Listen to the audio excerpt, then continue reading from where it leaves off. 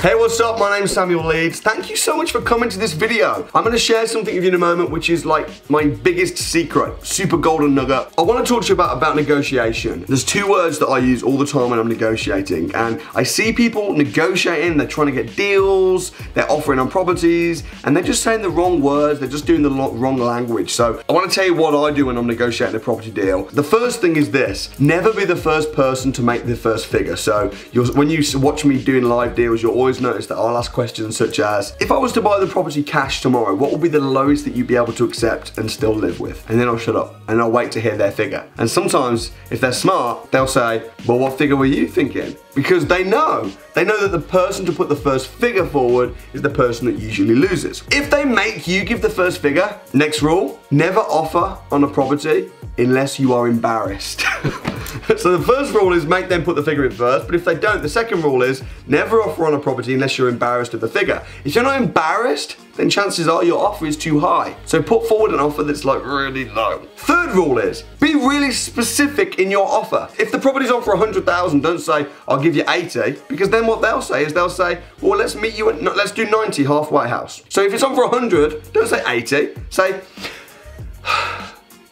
I can offer you £81,250. Because when you put forward a really specific offer, even though it might look a bit stupid or a bit strange, what it's saying to them is it's saying that you've really thought long and hard about your offer, and for some reason you've calculated it at that, and they're more likely to say yes. Or what they might do is they might say, how about round it up to 82? And then you have a deal rather than meet me in the middle at 90. So always be specific. But the biggest thing that I do all the time, I use these two words. I use these two words probably every day, whenever I'm negotiating, whenever I'm putting forward offers.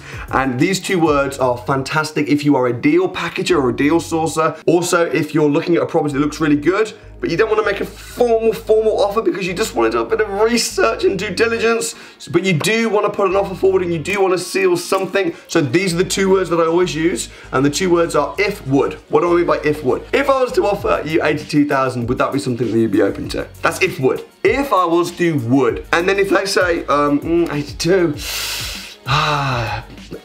go on, yeah, I could. You've not officially offered 82, you just said, if I was to offer 82, would that be something that you'd be able to accept? So if they say yes, then you can just say, all right, awesome, I'm really glad. I just need to go ahead and crunch a couple numbers and confirm for definite. I'll get back to you tomorrow.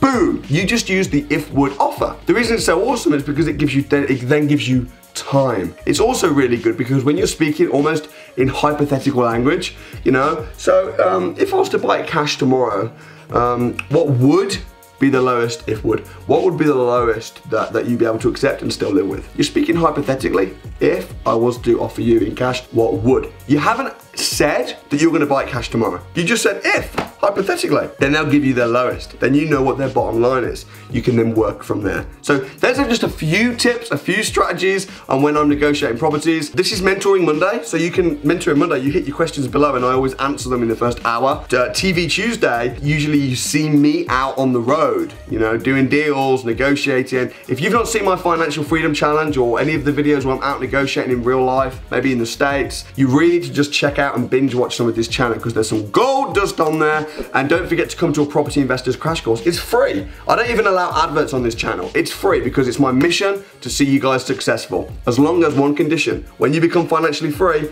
please tell me so I can get you on winners on a Wednesday. If I find out that you've become successful because of my training and you've not told me, I will hunt you down. Subscribe, I'll see you next time.